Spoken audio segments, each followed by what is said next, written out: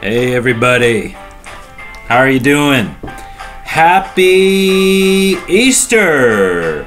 It is Easter week, Easter season. I don't know if you knew this, but we have Easter Day. That just begins Easter season, which is many weeks long. So happy Easter to you. We are going to talk about our core value for the week, and it is honesty. Honesty means telling the truth. Very important, very simple, not always the easiest to do, but it's something we value at Brookwood. Honesty. So let's practice honesty this week. And our thought, our devotional thought of the week is this: when you know Jesus, you have nothing to fear. All right? So here's what we're going to do movement-wise. We're going to point to our head or our temple like this, like you know, okay? Then we're going to point to our palms. Then we're going to wag our finger. And then I want you to make a face like you're scared. Woo!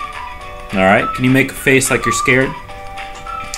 So when we put it all together, excuse me, we're gonna do this. It's when you know Jesus, you have nothing to fear. All right? You want to try that all together. So try and do this. You can follow along with me. Here we go.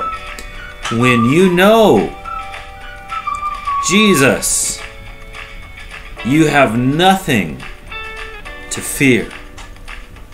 All right, Matthew 28, 5 through 6 reads like this. The angel said to the women, "Do not be afraid, for I know that you are looking for Jesus who was crucified.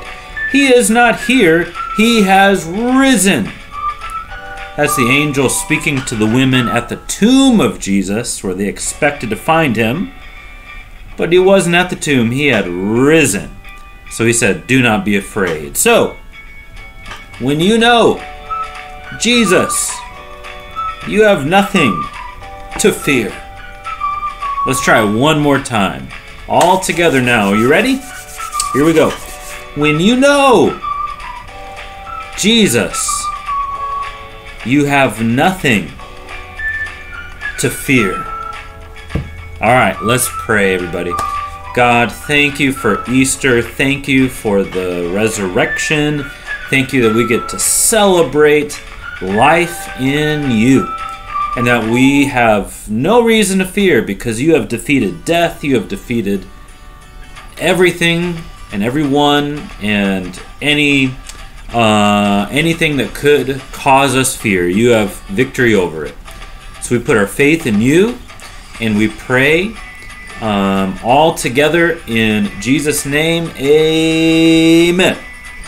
Well, y'all have a great first week of Easter, and God bless.